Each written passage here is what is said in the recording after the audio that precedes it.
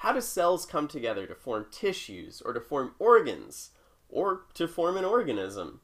Well, we're going to explore the answer to that question in this video, where we'll be talking about cell junctions and the environments external to cells. So let's start off by talking about plant cells.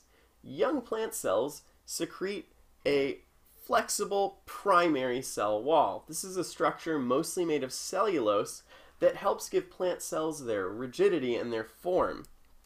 Now, the cell walls of various plant cells are glued together by a sticky polysaccharide called pectin, and they're glued together in an area called the middle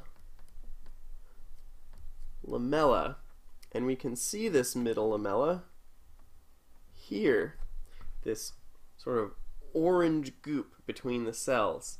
And remember, a lot of that goop is going to be pectin, which kind of acts like a glue binding the cells together. Now, you actually may have heard of pectin. It's something that we use in foods to give foods thickness. So this is often used in like jellies, gelatin, that sort of stuff that has that nice thick consistency.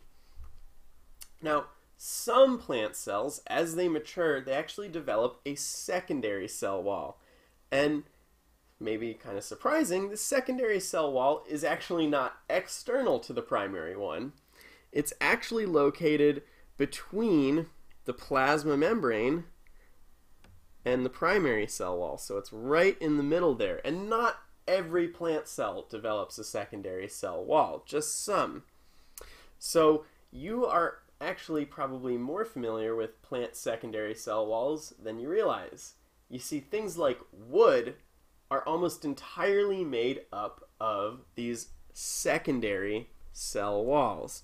So the secondary cell wall is an even more rigid, even sturdier structure than the primary one. Now, plant cells are also connected to each other by little pathways that we call Plasmodesmata. And these Plasmodesmata are literally just pores between plant cells that allow the passage of materials between the cells. Now, this means that the cytoplasm of two plant cells joined by Plasmodesmata is continuous. There's no barrier there. So the cytoplasm of one cell flows seamlessly into the cytoplasm of its neighboring cell that it's connected to.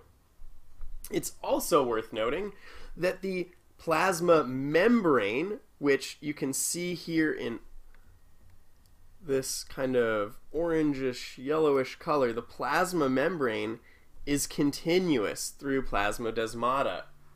So not only is the cytoplasm continuous, the actual plasma membrane itself is also continuous through these Plasmodesmata. Now, of course, the cell wall is not. The cell wall is not continuous between the two structures, as the structures are basically a channel between the membranes. Now, this continuous environment is called the Symplast. So Symplast is the continuous environment between Plasmodesmata.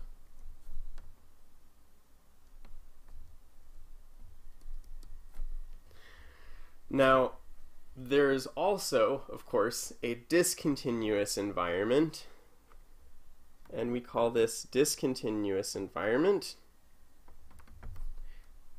the apoplast. And that's the environment of the cell walls, middle lamella, all that jazz. All right, let's turn the page.